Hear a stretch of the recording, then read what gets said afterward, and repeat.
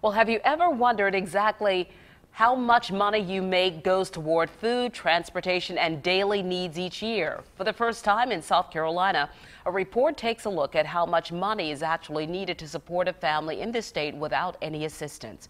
The first self-sufficiency standard for South Carolina looks at the basic needs of different sized families at the lowest wage they can make to pay for those needs. Creators of the report hope to improve eligibility guidelines for government assistance by breaking down family needs deeper than the federal poverty level. It differs from the federal poverty level by including the cost of needs such as child care and health care and also tax credits. Real economic independence is the goal of this report. The guy who rang up your new silk tie, the administrative assistant at your office, odds are they are struggling to pay their rent, their child care, their car insurance, their health care.